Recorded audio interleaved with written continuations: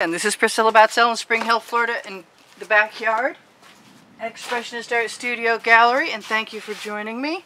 I have a plan and half an hour to make it happen. That silver needs to be much thinner, but you know what? It is what it is, and I have the time that I've got, so I'm going to use what I've got.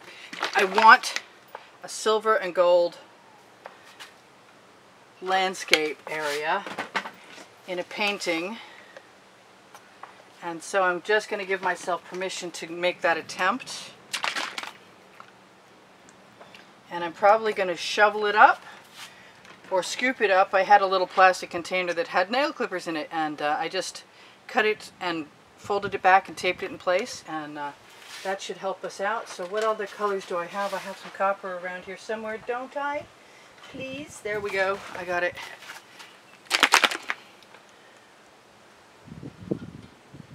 So I'm going to try not to go too far. It is pretty hot out here today. I don't know how long the paint will stay. I've decided to stop adding white to my landscape areas because they're just too dark. But it's not going to keep me dark wrong.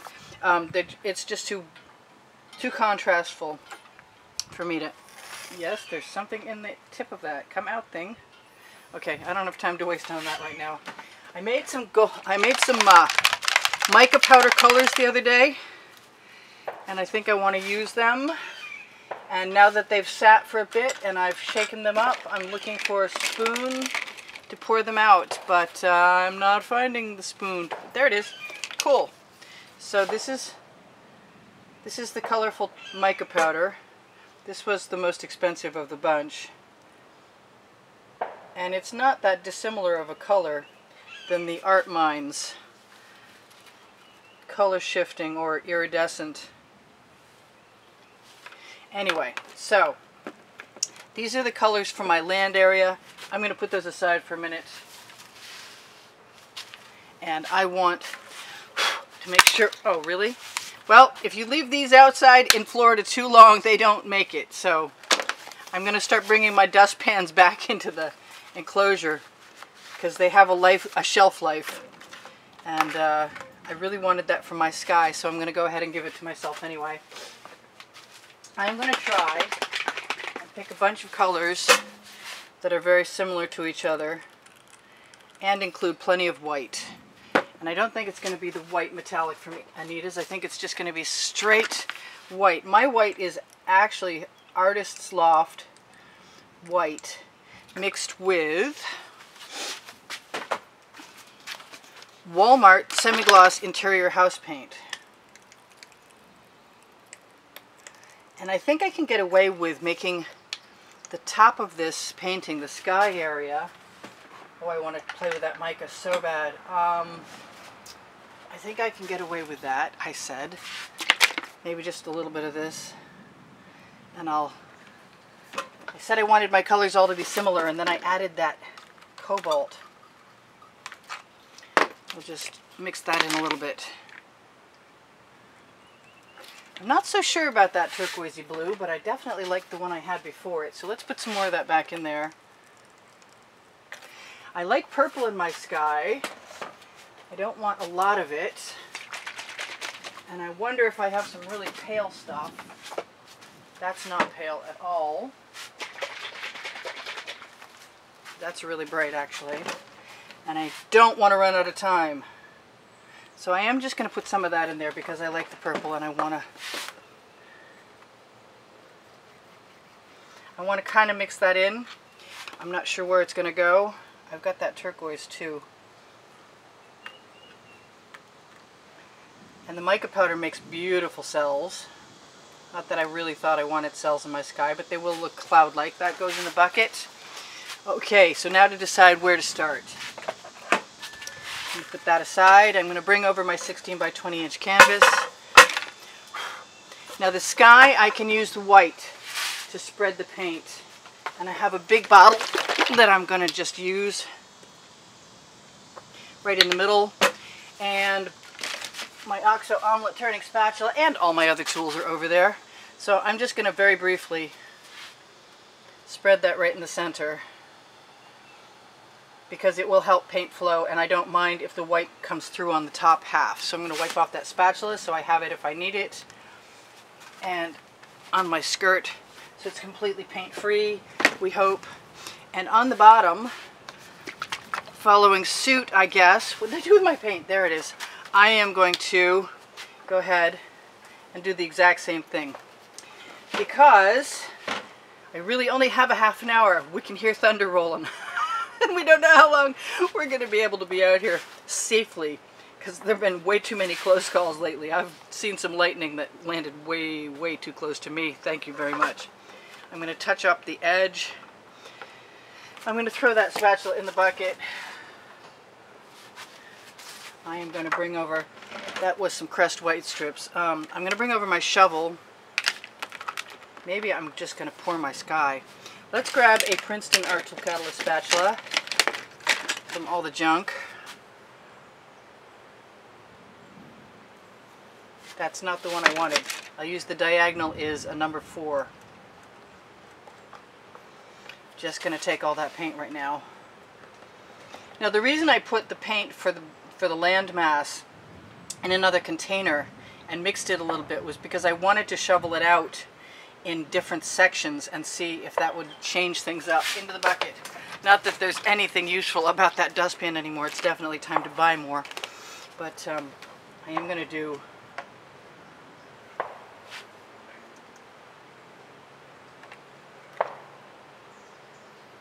just random patterns, because I'm still learning how to do this. I need to continue to let myself do it differently. And mostly I think what's going to happen is that the middle is going to spread across and the edges are going to merge with the edge catcher, assuming I can find one easily. I'm sure there's one right around here since I have a stack of like 20. And it doesn't matter. The agitated paint, as you can see, will make a different pattern, so I don't want to waste any of that. I don't know what I'm going to do yet completely. I don't want to waste any of that though.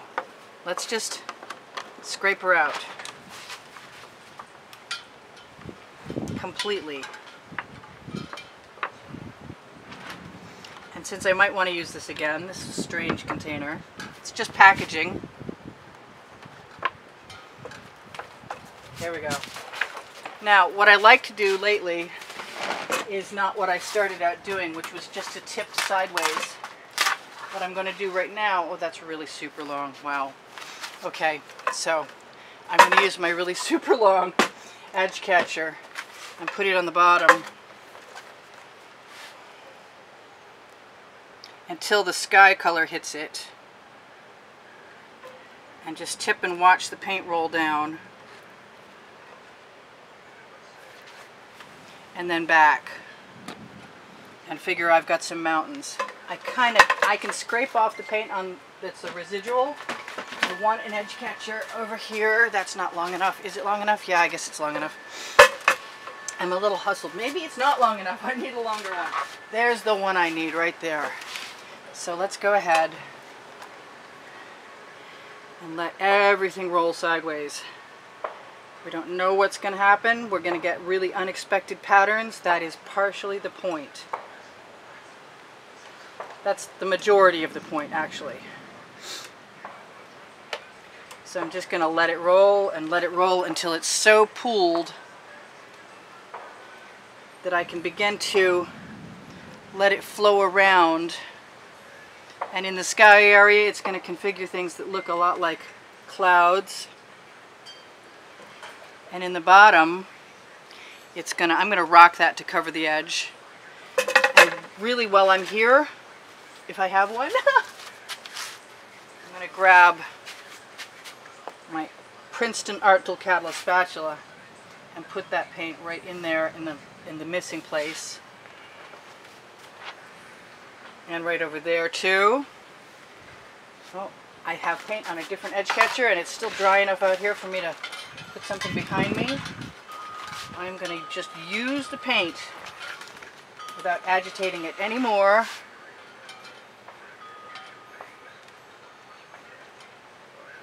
Right over there. And we'll see whatever kind of picture it wants to make. I'm going to let that off of my spatula right over the edge of the canvas. Notice that the bottom has a missing area over here that I can touch up with my finger really quickly, and right there. And now we're going to move on to the other side. I don't really need to worry about those gaps. I'm going to throw that spatula in the bucket and come back for side 2. Actually, I think I want to make sure I don't have sky colors in the land and vice versa, so I'm going to, wow, I got water everywhere.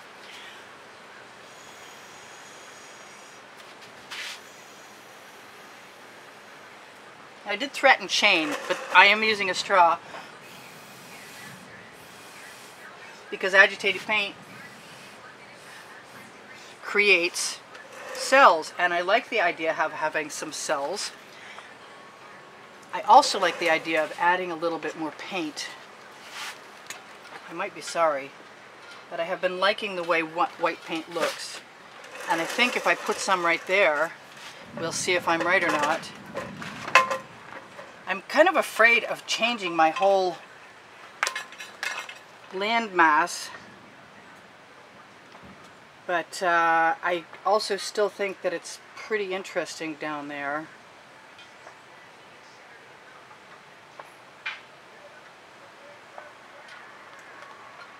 Now, hopefully that wasn't a mistake. I think what needs to happen at this point is I give myself permission to do some stuff that I need to do. Like first get that paint bottle out of the way so my turntable will rotate. Ah, there's a nice hot sun.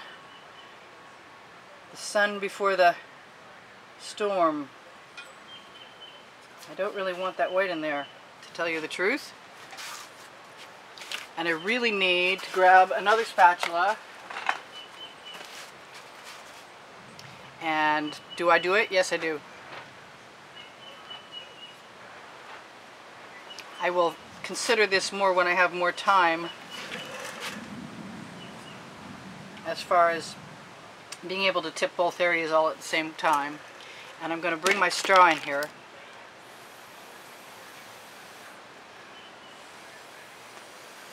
And create my cloud shapes. With any luck. By agitating paint. And that's pretty good. I'm not unhappy with that a bit. Same with the top.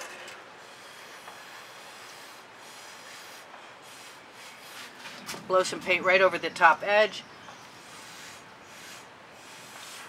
And use my finger to wipe it in. To the top edge and cover it. I could also drop a little more white paint over here.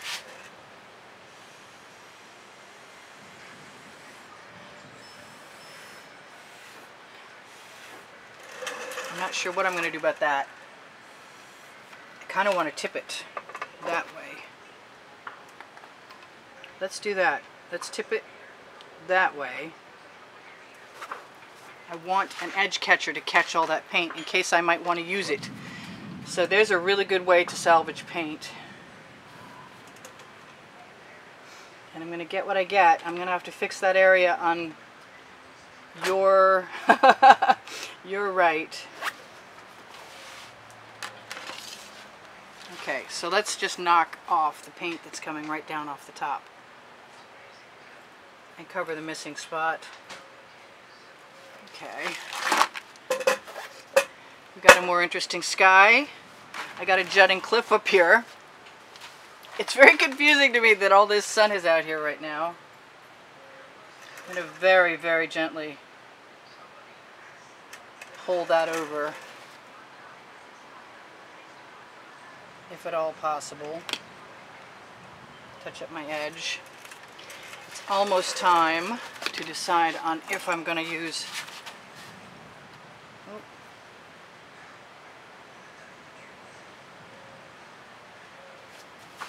Do I have a dark cloud coming in from the side? Because it really looks like I do.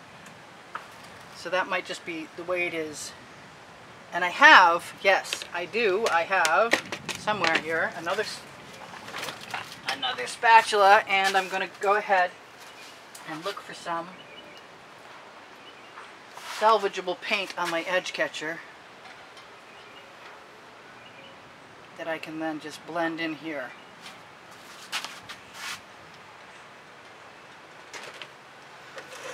And that's pretty cool. I'm loving all of that, actually. That's so cool. I love it, I love it, I love it, I love it, I love it. I'm sorry.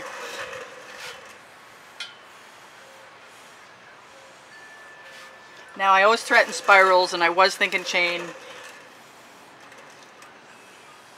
But I'm really enjoying my colors. I've got some paint left on my edge catcher that I can use. Several pieces of it right here. Let's wipe this other spatula off so we don't have any other colors. Whoa, not into the painting, please. So I'm going to grab those and let them fall right down over the side and cover the last remaining pieces that I need. Covered. There's that thunder again.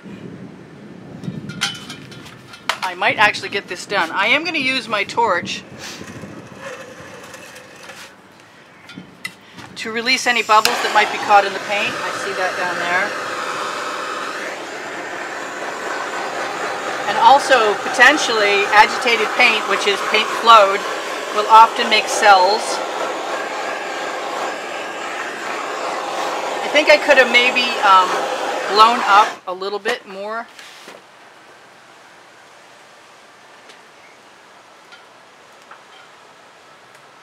Throughout, to make some different configurations, which I might be sorry about if I go too far. Yeah, I don't think I need to do anything else in there, really. I say that, and then I want to put my skewer in. So I've got some canvas showing right here. And I'm glad I found it before. Now it's a cloud. I'm glad I found it before I torch too much, because that'll gum up the paint. I don't want that white spot in there, so that can go away also. Same thing for over here. I've got paint on my edge catcher.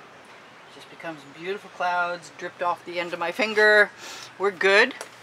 So shop my Amazon link at no added cost to you, and find the book I wrote called Because I Can, which is the first 100 artworks created for my YouTube video channel. And I see more paint missing.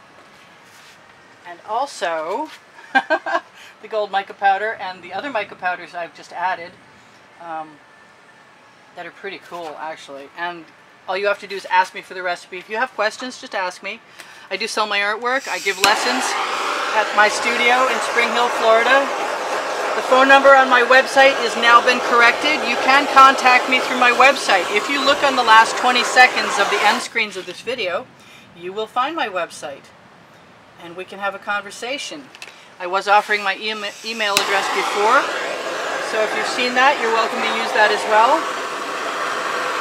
I am loving the colors and the patterns in this.